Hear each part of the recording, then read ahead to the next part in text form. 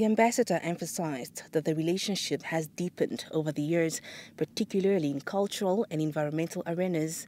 The Franco-Namibian Cultural Center remains a key partnership where Namibia provides the infrastructure and France the cultural content, promoting exchanges between the two nations, Aochamub stated.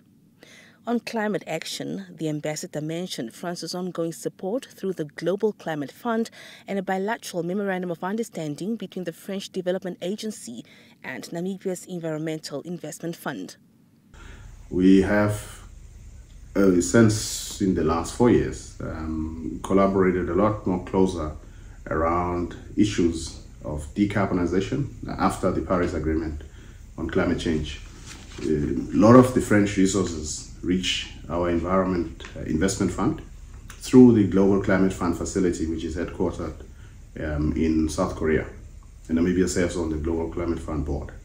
And also bilaterally, there is the French Development Agency and EIF have now an MOU in place. And in that way, our decarbonization agenda, conservation efforts that are being driven and financing of climate resistance efforts for Namibia are coming from France in a big way, definitely in the last 4 years.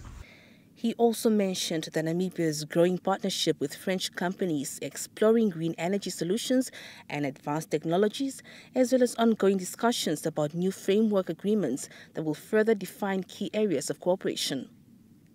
Aochamub highlighted a burgeoning relationship with France's overseas territory, the Reunion Island, where Namibian beef and wood pellets for biomass energy are now in demand. Another thing that's also important to highlight is a new relationship that we are forging with one of France's overseas territories, the Reunion Island. I have just returned this week from there. And that relationship, because the Reunion Island is in the Indian Ocean, it's just off the coast of Mauritius and Madagascar nearby. Because it's in the Southern Hemisphere, it seems logical that as an overseas territory that's semi-autonomous, Namibia will have to have some sort of relationship around tourism promotion. And what's also important is some of our premium products, such as Namibian beef, can be exported to that island of 800,000 residents.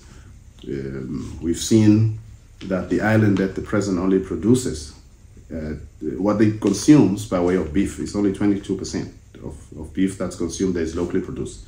So there's a market for us to export Namibian beef. It's premium product, and therefore it will catch a premium price. I could guess that it will be anything from 50 euros per kilogram upwards.